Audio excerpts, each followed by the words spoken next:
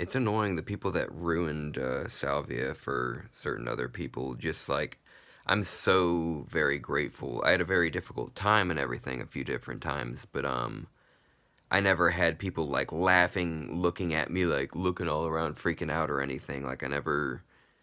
And I actually have been that person too as a teenager. I was a dick at one point, like sort of like, you know, egging someone on that's, tripping and stuff and trying to like bother him and stuff. Like looking back, like I hate that sort of behavior, just being a prick to people and everything.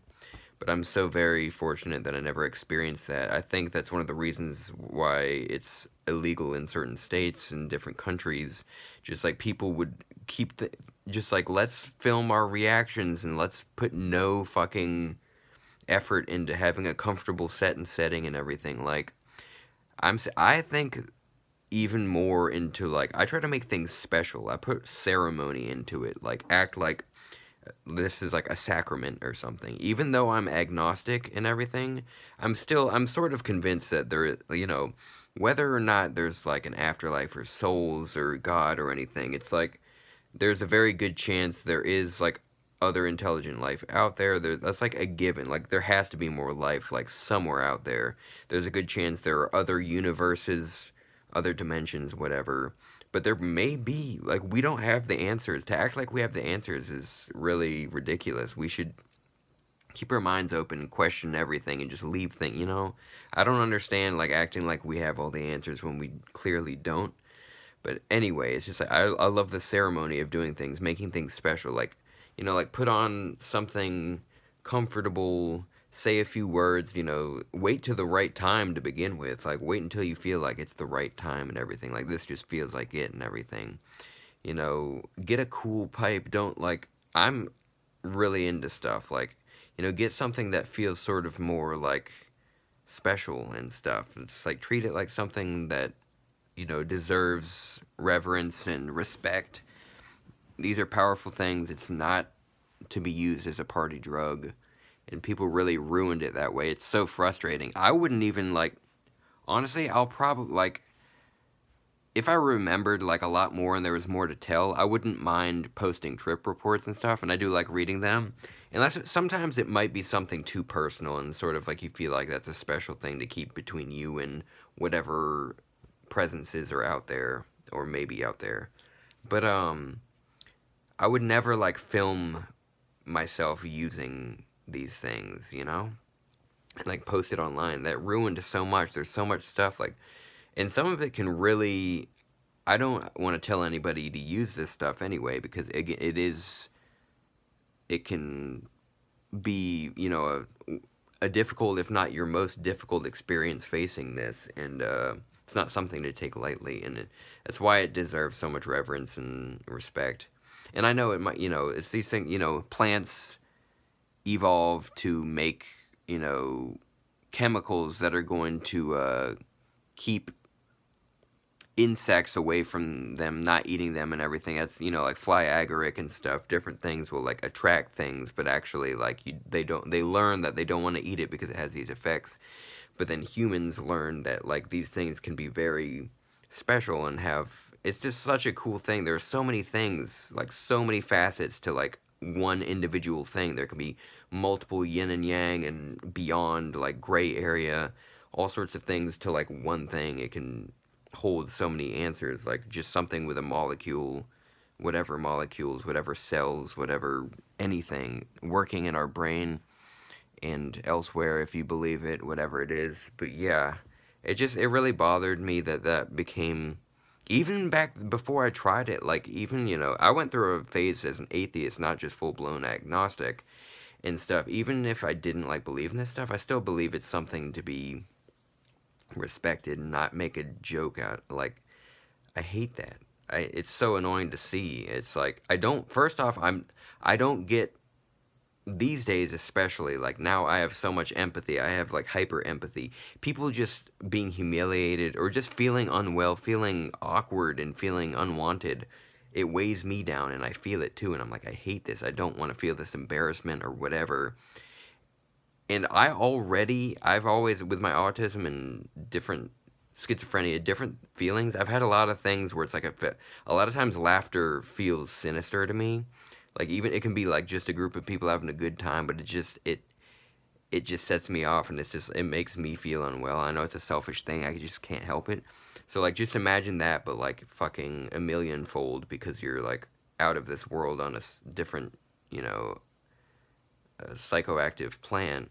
Like having people laughing at you like looking weird or whatever. Like it's a lot of you don't know what that person's feeling, and oftentimes it's sheer terror, you know. So it's just like I don't know. It's just it really sucks because this particular thing that I'm most interested in, this plant and its, you know, active ingredients and everything, it holds, you know, you don't want to just, you can't like, it couldn't be Salvin an A on its own because that's going to make you trip, and you don't want to be you can't just like take a pill that's going to make you trip every day, but there's maybe things that you can isolate. They're showing. You know what's unique? I saw that beyond pain relief, I heard somebody using smoking salvia for pain relief, and I was like, holy shit, dude, I couldn't imagine taking that regularly. Like, it's a very special thing that I can't just use that every day. I can't imagine, like, blowing your mind that way. Soul, whatever. But it's interesting. I saw, apparently, I need to do some reading, but I've only heard one thing, but there may be some promise in schizophrenia treatment with a hallucinogen, which sounds very backwards, but because it's not the same, you know, place in the brain, it's not the same place that DMT, psilocybin, LSD, different things, and not even cannabis, different this is such a very different part of the brain that maybe that's true. I don't know. There needs again, you're not gonna like you're not gonna give like somebody that's trying to treat schizophrenia something to make them trip balls, but maybe there's something. I don't know how that would work, but yeah.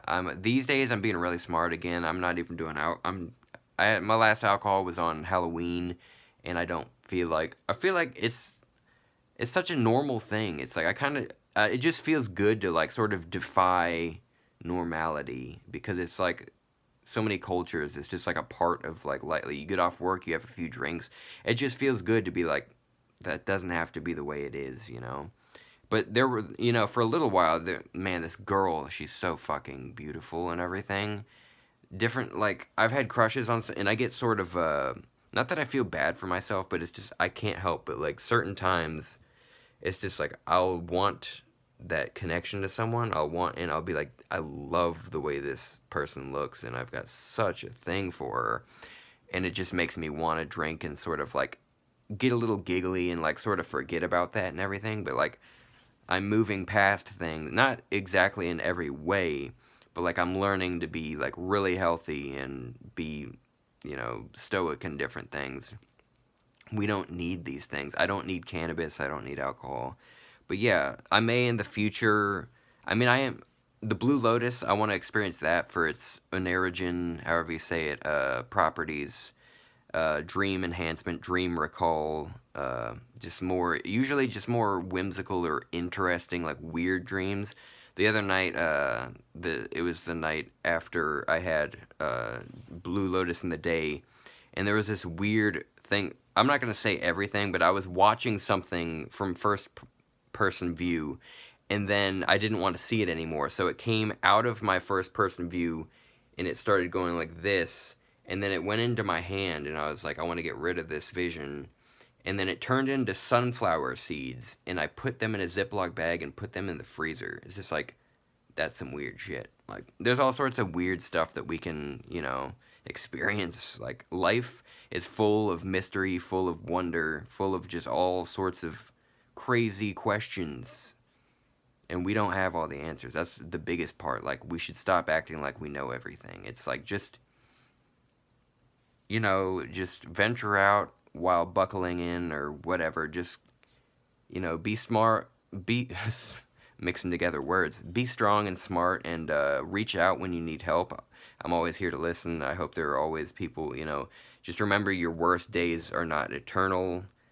I know that there are chronic illnesses and everything, and I'm not going to downplay that at all, but yeah, just please remain here for friends and family, and just just there's so many cool things to life. Anyway, I love you. I love you. I hope you have pleasant times.